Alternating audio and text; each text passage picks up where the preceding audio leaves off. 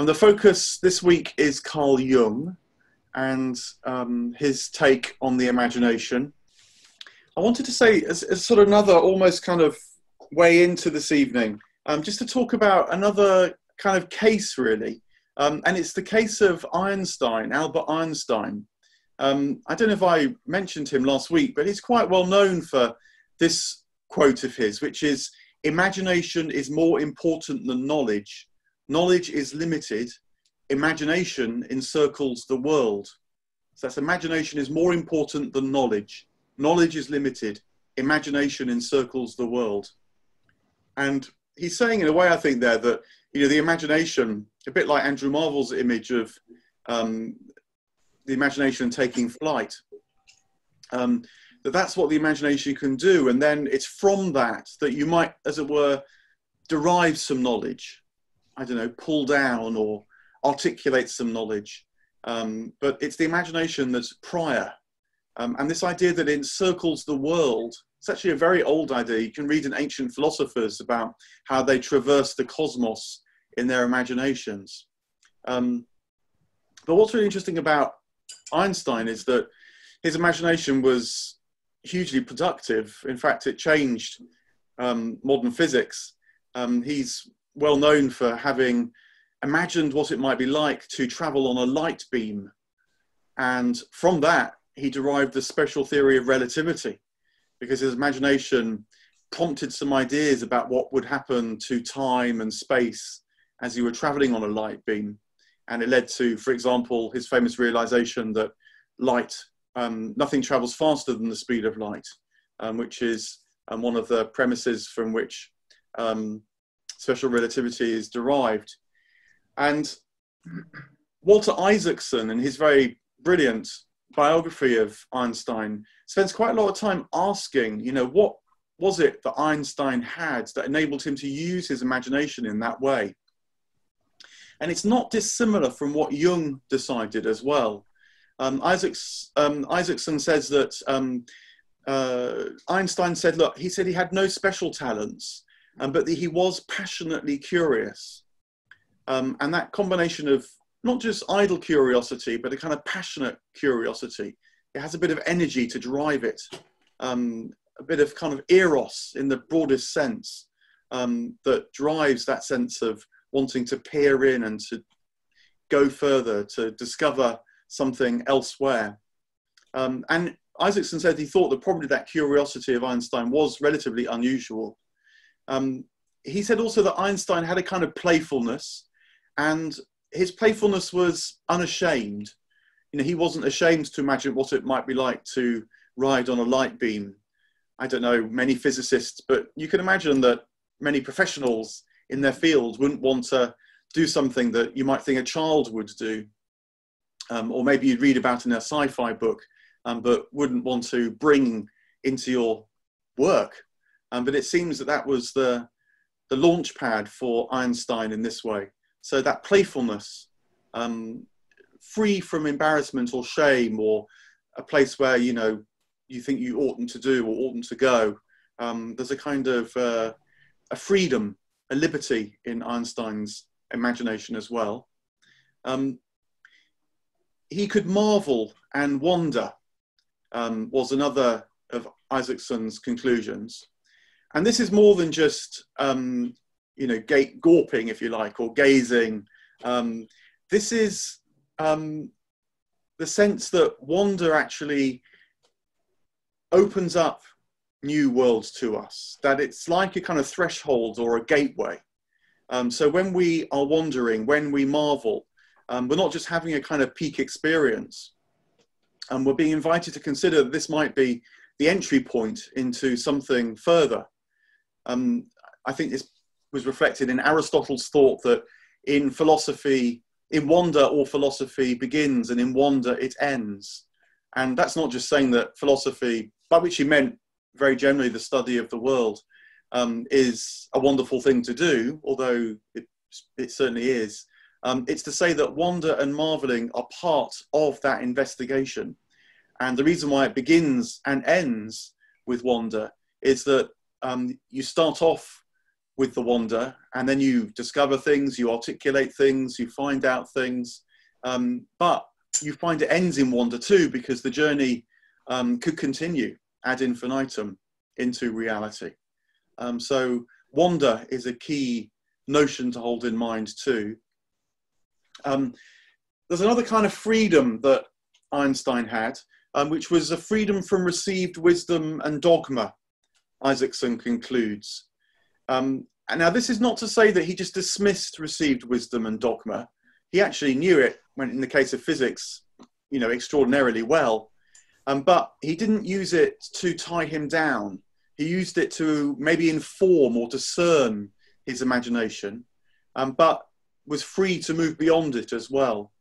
And I don't know, you see this quite a lot actually. I'm working through Dante's Divine Comedy at the minute, and I'm posting a YouTube or a blog on each of the cantos.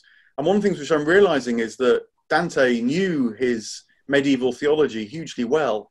He knew his Aristotle very well, for that matter, as well. But he presents them as kind of starting points, almost, those kind of dogmas and insights, those bits of received wisdom. And they're really helpful. They're definitely pointers and indicators, and help you discern what you're experiencing, what you're encountering. But you need to be free with them as well, to be able to move beyond them. And then fifthly, Isaacson said that Einstein was sure that imagination has a purpose. So he was convinced that imagination is part of the toolkit that human beings have. It is a really crucial capacity that we have for exploring ourselves, the world, other worlds. It has a purpose, and he committed to it. And this is, I think, is quite unusual in the modern world, where there's plenty of imagination around. You only have to flick through Netflix or go to an online art gallery or whatever it might be, and realize that there's plenty of imagination around. But it's often treated as fantasy. This distinction I made last week with Coleridge, the idea that fantasy puts things together in fun ways, in imaginative ways, in playful ways. And it can be entertaining, it can be amusing, it can be distracting. But there's a deeper kind of imagination which produces things which are generative and are lasting, are creative. They take us into new worlds because they expand our sense of this world. And that purpose seems to have been what Einstein got onto as well. And it's certainly core to Jung's ideas. The imagination runs right through his whole psychology. In a way, it's the kind of vehicle for his psychology. It definitely has a purpose. So the sense of being passionately curious, playful, taking marvel and wonder seriously as thresholds, knowing but being free with received wisdom and dogma, and then believing that imagination has a purpose.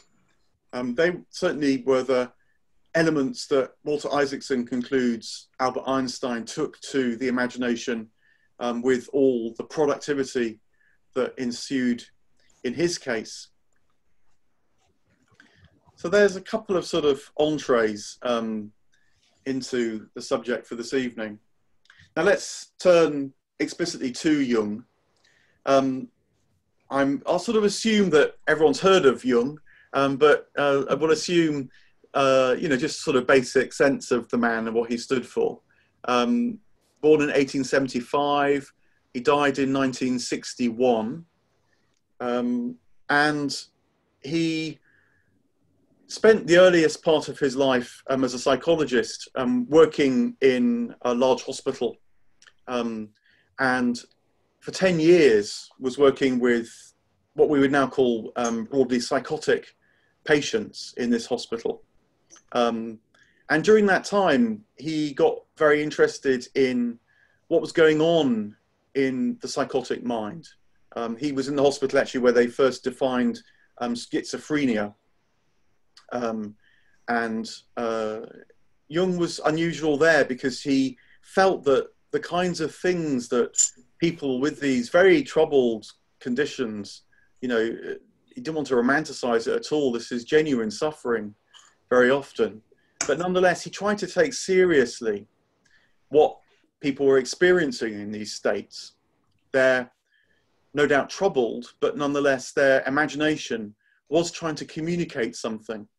And it led him to get interested in the work of Freud, who was already kind of established by this stage. Freud's big book on dreams came out in 1901 and became a sort of hit quite quickly. And Jung got onto it and started corresponding with Freud and felt that Freud's ideas in psychoanalysis might help Jung to develop his sense of what goes on in the mind.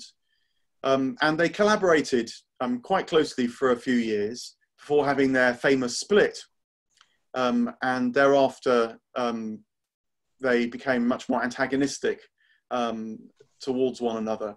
Actually, Jung was quite sort of reconciled, I think, to their split after he got over it. It was a terrible shock to him. I mean, it seems to have prompted what he came to call his encounter with the unconscious in the years roughly around the First World War. But he became reconciled to it afterwards. And when Freud died, he actually wrote quite conciliatory obituaries to Freud and so on. But they definitely split. And in a way, you could say that they split over how seriously they took the imagination. You can discuss this in various ways, but for Freud, broadly speaking, you can say that the imagination was fantastical. It didn't really explore reality. Rather, it served to what he called sublimate our difficult and tricky inner life experiences, our fears, our anxieties, particularly those arriving in early life. And the imagination converts those troubled experiences into fantasies that we can relate to more easily in order to try to negotiate the difficulties of our inner life. So a classic case for Freud would be the religions that think of God as Father. And making it a bit simpler than Freud put it, he's always a very nuanced, actually, and subtle writer. But nonetheless, he broadly thought that the reason why imagery of God as Father is so prevalent in the world is that everyone has fathers, and the relationship that a child has with its father is always ambivalent. It's always got at least two sides. Say on the one side is protector, but on the other side, maybe is in competition for affection from the mother and so on. And the way that we all, or many people, I should say, many people try to live with this tension inside. Remember, this happens very early in your life when you're very vulnerable. So these are often very troubled feelings, Freud assumed, is by projecting a father figure into the sky whom you can try and pray to or make sacrifices to, or give kind of powers of creation and intervention and control, but is a figure that you can kind of relate to as well. So it's an effort to try to live in your adult life with experiences that bedded down in your early life and have become inaccessible because they come from early life. So that's a very imaginative act. I mean, and it's even a collective imaginative act, but it doesn't tell you anything about reality. Freud famously was an atheist. Now, Jung disagreed with that, and he disagreed with it in a number of ways. One was he thought that there's a lot more going on in our imaginative life than just the sublimation of particularly these broadly erotic instincts to do with care and desire and wanting and pleasure that Freud majored on in early life. There could be all sorts of other dynamics and powers at work, Freud thought, even within our own psyches. So he moved beyond just these erotic causes of things. But he also thought that we must inherit what he called the collective unconscious, this idea that our minds aren't blank slates when we're born, but much as we have 5 fingers on each hand because fish have 5 bones in each of their forefins, and we are evolutionary inheritors of that, evolved into hands, so too our minds share in that long, long evolution. And so part of the contents of our minds, part of the contents of our imagination is shaped by that, Jung thought. Now, one of the things that can be confusing with Jung is that sometimes he seems to be speaking often quite reductively just as a psychologist, you know, brilliant and interesting in its own way, but as if all the things that we imagine are still the product of our psychology, even if it's a shared psychology and a collective psychology. And he can seem a bit ambivalent about whether it's really telling you anything about reality beyond that of our minds or our shared minds. But then at other times he's very clear that the imagination does do that, and it has a life of its own. It's sometimes referred to as the imaginal, after Henri Corbin's phrase now. That this inside of the whole world, this mental reality, can combine with the idealist philosophy that I think I mentioned last week, which makes the assumption that the mental is prior to the material anyway. So it would seem, for example, the brain as a kind of antenna that tapped into the mental world, tuned it, focused it, selected from it, a bit like eyes tap into the visual world, tune, focus, and select what we see. And at other times, Jung can seem quite like that, particularly towards the end of his life. I think as he became more established, he became more expansive in his sense of what his psychology was really about. But that certainly takes him way beyond Jung. And then the third area in which Jung really distinctly moved on from Freud was actually in the therapeutic technique, where he puts the active imagination as a central activity for anyone in therapy. And active imagination, I'll say a little bit more about it later on, but for him, active imagination is much more guided. It's much more directed. It really is going on a journey, following images, engaging with images, asking images to speak to you. Now, these images may be derived in all sorts of ways. They may come from dreams, they may come from hypnagogic states, they may come from trance states, they may come from poetry and art, but treating them as living entities that you engage with when you can. I mean, it's a bit of a knack to be able to do it in such a fulsome way.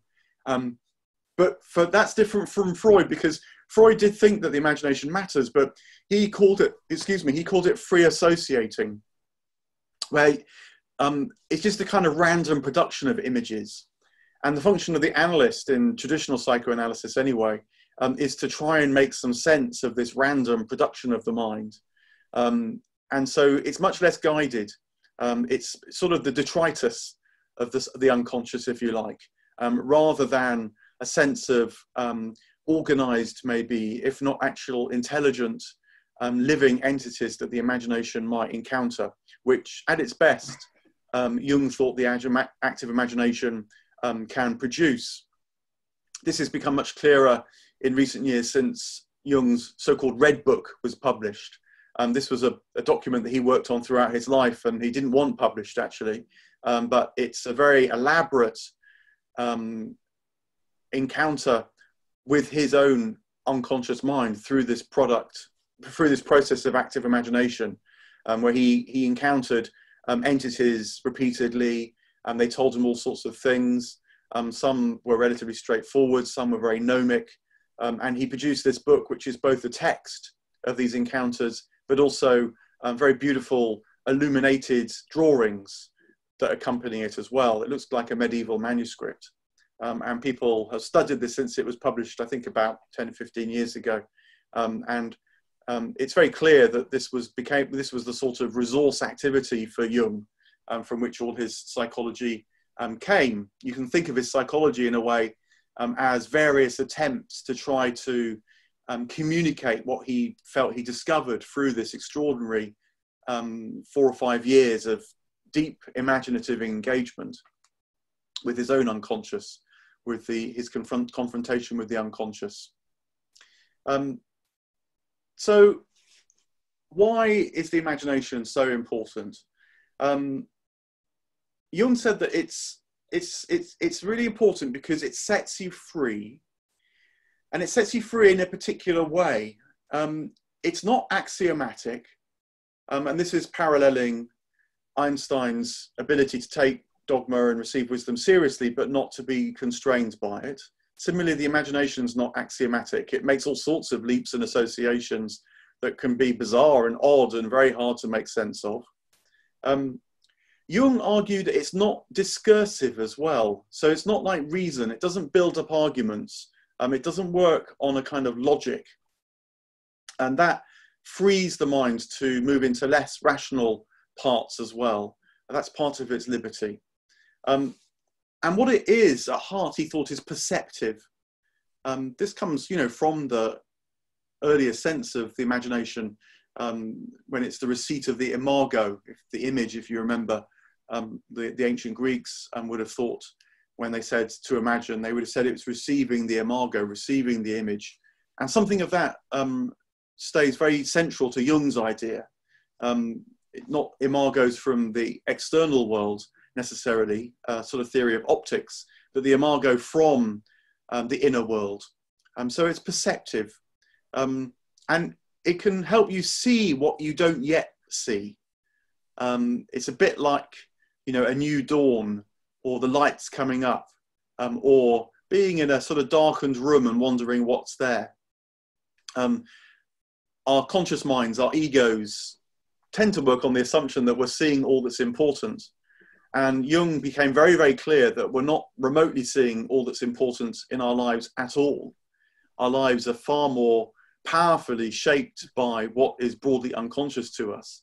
And these various imaginative exercises enable us to perceive more and more of those often unconscious dynamics. He also thought the imagination is freeing because it goes beyond established reactions. Again, the ones that we're familiar with if we pay any attention to ourselves in the waking state of mind. And it also goes beyond sort of settled collective habits of behaviour, the kind of assumptions of our times or culture or religion. And that freedom, which can often be quite disturbing, if you pay any attention to your dreams, you'll realise that you dream all sorts of things that you would never dream of doing in waking life. But that in itself is freeing, Jung thought, and it's crucial to understanding and discovering new worlds again. And it's why it's so important in therapy, because whatever else, a dream or a fantasy or a projection onto a therapist or whatever else it might be about, it's very likely to be about your own personal story. Those parts of yourself which for one reason or another you're not hugely conscious of. And so this freedom of the imagination is why it's so central to therapy, because it provides clues and hints and nudges as to what's going on in this broader part of yourself that is so powerful. So let me expand that a little more by just thinking about one key source of our own, certainly our own personal imaginative lives. You may well have many more yourself, but it's one that we all do, and this is dreaming. Not everyone remembers their dreams, although you can, I think, always work to remember dreams just by putting a pen and a piece of paper by your bed and sort of having the intention to remember them. Many, many people find they do start remembering dreams when they do that, even if they didn't before. But you'll know that your dreams are quite extraordinary. You can dream things every night that if you sat down in broad daylight, you'd think you could never conjure out of your mind. Certainly if you're me anyway. The imagination is quite extraordinary in dreams. And again, this is one of the ways that Jung differed from Freud, because Freud thought that dreams are actually an attempt to stay asleep. That what our dreams are doing when they work is actually screening us from our anxieties. And it's when the dream fails that we wake up and remember it, which is why often, you know, when you wake up, you feel a bit troubled by it, or you feel you're dreaming something you really, really want. As it were, the dream has sort of failed in that moment to actually keep you asleep. The best dreams, I don't know, might be of an antagonist who you defeat, and you defeat easily in the dream, and so it helps you stay asleep. It's when you get into a scrap with the antagonist and you're not sure whether you're going to defeat them that you wake up with some sort of nightmare, perhaps. So Freud thought that dreams are there to keep us asleep, and for the most part, they very often work because we don't wake up with dreams. We have many, many more dreams than we remember upon waking up. But Jung thought they're different. Jung thought that dreams are an attempt of the unconscious to rebalance our psyches. He was very influenced, not just by Charles Darwin with the evolutionary element that I mentioned earlier on, but also by the idea that in nature, nature tries to achieve homeostasis. It tries to achieve balance, you know, whether that be balance of temperature, balance in population size, in all sorts of ways. Homeostasis seems to be operative in nature. And Jung thought the same must be therefore true in our minds as well. And he thought that dreams come up when we need to balance a waking assumption or experience. You know, so you may hate someone during the day and then you dream that you're best friends. And the dream is inviting you to see in your waking life the side of the person that will enable you to have a better relationship, for example. That might be one dream, just a sort of small example of how that can work. Now, dreams can be very complicated. And in fact, Jung also thought that the best way to work with dreams is not to try and interpret them too quickly, but to stay with the dream imagery as much as possible. So when you wake up, to, as it were, half stay in the dream, or when you remember it later, to try and go back into that slightly trance state where the dream starts to take on a life of its own again, and just see where it runs. And this has two advantages, according to Jung, because on the one hand, the dream may more have to show you. And so if you let it run, you might see more of it. But also, the dream is doing its own work in its own way. And in a way, that's the most important thing. And if the waking mind tries to sort of grab it and interpret it too quickly, it actually reduces the power of the dream. And it's one of the reasons why Jung was so influential in things like art therapy and sandpits and play and so on, is that that's a way of staying in this imaginative state through the production of art, images, through playing.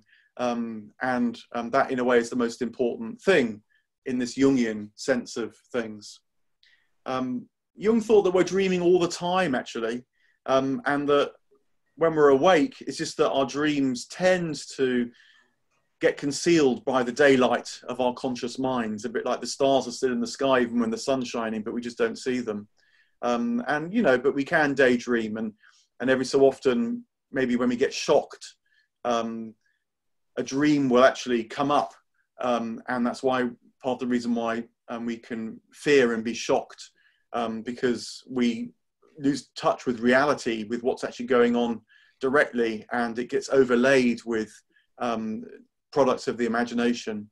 And then, of course, if people have periods of madness of one sort or another, that's when the dream life gets too confused with waking life.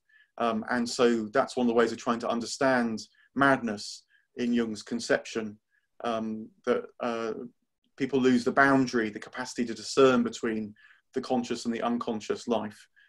So, you know, it is important to be able to do so, but it's also important to be able to be free enough to ease too rigid a boundary between the two as well. And he thought, though, that dreams, well, I'll tell you what I'm going to do now, actually. I'm just going to read, show you, I think, a passage from a bit of Jung, that maybe shows you how he used dreams in his waking life. He thought this play and so on was very, very powerful, and he remembers that when he was a child, he did it quite spontaneously, in fact. If you've read his book, Memories, Dreams and Reflections, broadly, it's autobiographical, but it's often not a lot about what happened. It's much more about what was going on inside. And he gives some examples of how his dreams were very, very important to him in early life. And they're waking dreams, waking states of imagination, as much as when he was asleep. And so if I share a screen again, I've got a bit of text. It's always good to have a bit of text from the people we're talking about, if not their actual images, because then we get something of their direct spirit as well. So I hope you can see that text. This is a clip from Memories, Dreams and Reflections. And what Jung is describing here, I'll read it out in a moment, but what Jung is describing here is a game that he played when he was a child and he came to reflect on later. And he said that when he was a child, he was often very troubled actually in life. He had quite a disturbed childhood for various reasons. And he realized that his dream play enabled him to cope with that disturbance. And so I'll just read this out. He said, "My disunion with myself and uncertainty in the world at large led me to an action which at the time was incomprehensible to me. I had in those days a yellow varnished pencil case of the kind commonly used by primary school pupils, with a little lock and the customary ruler. At the end of this ruler, I now carved a little mannequin about 2 inches long, with frock coat, top hat, and shiny black boots. I coloured him black with ink, sawed him off the ruler, and put him in the pencil case, which made him a little bed. I even made a coat for him out of a bit of wool. In the case, I also placed a smooth, oblong, blackish stone from the Rhine, which I painted with watercolours to look as though it were divided into an upper and lower half, and had long carried around in my trouser pocket. This was his stone, the mannequin's stone that went in the box in the bed with him. All this was a great secret. Secretly, I took the case to the forbidden attic at the top of the house, forbidden because the floorboards were worm-eaten and rotten, and hid it with great satisfaction on one of the beams under the roof, for no one must ever see it. I knew that not a soul would ever find it there. No one could discover my secret and destroy it. I felt safe, and the tormenting sense of being at odds with myself was gone. In all difficult situations, whenever I had done something wrong, or my feelings had been hurt, or when my father's irritability or my mother's invalidism oppressed me, I thought of my carefully bedded down and wrapped up mannequin and his smooth, prettily coloured stone. And from time to time, often at intervals of week, I secretly stole up to the attic when I could be certain that no one would see me. Then I clambered upon the beam, opened the case, and looked at my mannequin and his stone."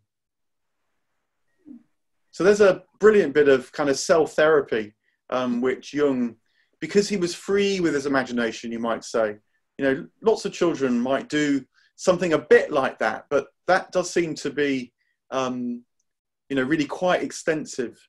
And it really helped him, because I think you could say that it enabled him to manage his inner life by this imaginative relationship with the mannequin and the stone in the bed. You know, it felt safe. That feels a key moment in the description there. It was secret. That was absolutely crucial. I think because maybe he needed to feel that he could control it, he could manage it, that he could act in relation to his disunion with himself. You know, Donald Winnicott, who's the English psychotherapist, who I think in many ways is quite Jungian actually, he would look to what he called transitional objects in describing this. If you know, you've had a child, or maybe yourself, you know, if you sucked your thumb, or you had a bit of a rag, or you had a special toy, you'll know that it's really, really important to children that you don't disturb the rag. You know, as a parent, you don't say, "Oh, it's a bit dirty, I'll just wash it." And that's deeply upsetting to the child, because it too is imaginatively loading something into the rag. Often it is a sense of safety. But if Jung, you know, could do that as a child, then clearly as a therapist, the use of the imagination is very, you know, very suggestive. And you know, that worked for him. But if it didn't work for him and he came to therapy later in life, then you might talk to him about it and how it did work, how it didn't work, and discover something about what he called his disunion with himself. Jung also thought that our imagination, our unconscious, is inhabited by these entities which aren't just our own, though, as it were. You know, Jung, in that case, Jung created the mannequin. He painted the stone. He put it into its bed. They were contents of what you might call the personal unconscious or conscious for him, his personal imaginative life. But Jung also realised, this goes back to his days in the psychiatric hospital, that people experience things in their imaginative lives that couldn't have come just from them. Either they couldn't have directly experienced them at all, or they are shared images that many people have. So it seems it's not just the product of one mind, but reaches across a lot of minds. I mean, the sort of sense of God the Father might be part of that. And I wanted to read another section where he describes the power of that and begins to introduce us to his notion of archetypes, which is how he describes this part of our imaginative lives. So this is from a paper called The Transcendent Function. Just a few sentences, but again, to get some sense of how Jung could talk about this. So he's talking about archetypes here. And I'll say a little bit more about what archetypes are, but let me just read this passage first. He said, many of them appear spontaneously in dreams and so on, and many more can be made conscious through active imagination. In this way, we find that thoughts, feelings, and affects are alive in us, which we never have believed possible. Naturally, possibilities of this sort seem utterly fantastic to anyone who has not experienced them himself, for a normal person who knows what he thinks. Such a childish attitude on the part of the normal person is simply the rule, so that no one without experience in this field can be expected to understand the real nature of archetypes.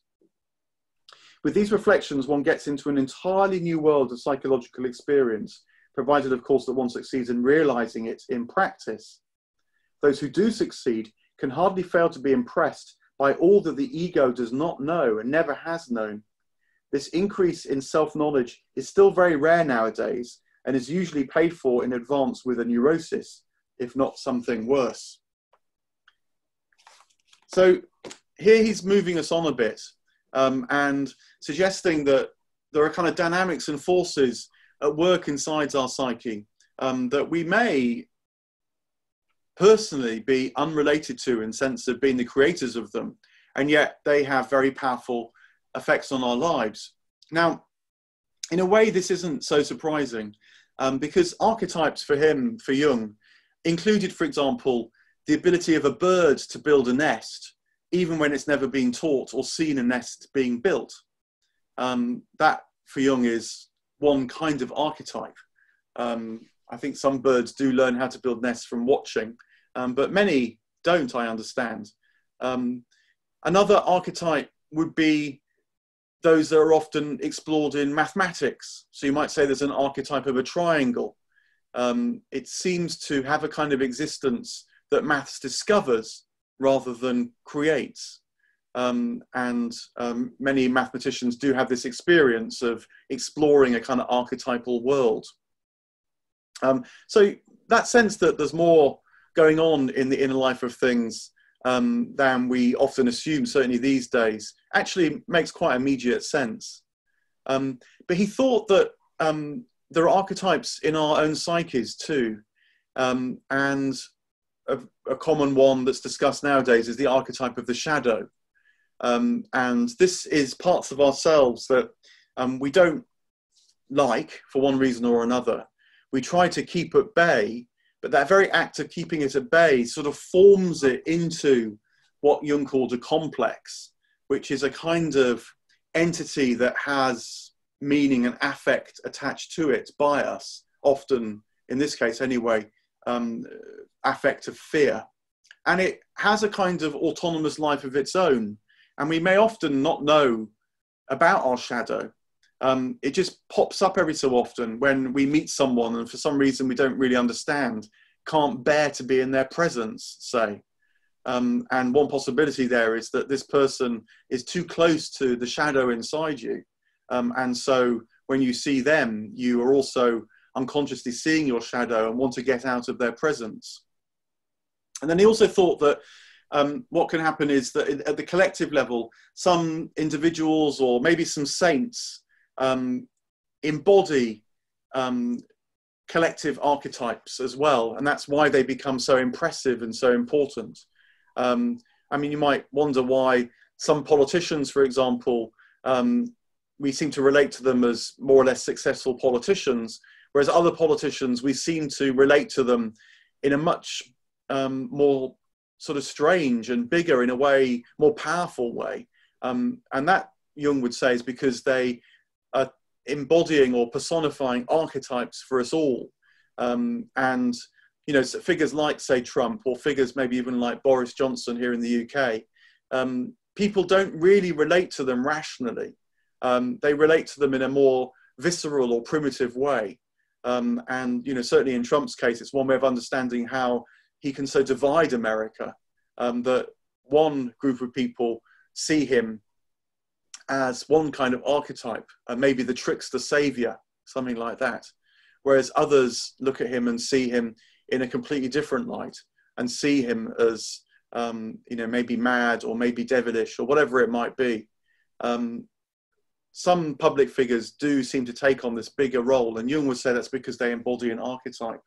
And then, of course, in religions, in spiritual traditions, saints and gurus and wise figures, you know, they may in part be very wise, but when they take on a life of their own, and the devotion to them, say, becomes somewhat excessive, or when after they die, they're remembered through icons and stories and myths and so on. Jung would say that's because they become personifications or embody an archetype that it's important for us to relate to. So we're coming to 9:20 already. There's more that could be said about this. I hope this is nudging us towards how Jung would understand the imagination helps us to see the divine, which he became clearer and clearer about towards the end of his life. You know, the imagination in this area is kind of the intermediary zone, where our own individual life, inner life, if you know it well enough, then you start to be able to discern what's your stuff and what is wider stuff, and stuff that you can relate to as independent of your own psyche, even if it's received through your psyche. And the great spiritual adepts, for example, are the ones who don't project onto God, but do start to see something of the divine as the divine reveals itself to them through this powerful imagination, through this sense of wonder, through this sense of curiosity. That is the purpose of the imagination that Einstein pointed to and knew so well in science, but in the spiritual, the religious sphere. But it's, you know, it takes a lot of work. And I guess many of us, most of the time, in our spiritual religious lives are dealing with a sort of strange amalgam of our personal stuff and more objective stuff. And maybe that's why we need organized religions that, if we're lucky, have done some of the sorting out for us, and so help with that discernment. But also, you know, spiritual practice, in one way or another, can be thought of as, first of all, becoming familiar with our imaginative lives inside, in the Jungian sense, in order that we can start to discern what is what, you know, where it's coming from our own energy, to do with our own immediate pasts, where it's perhaps coming from the culture in which we live, that aspect, and there may be even a sense that something has a genuinely transcendent life of its own as well.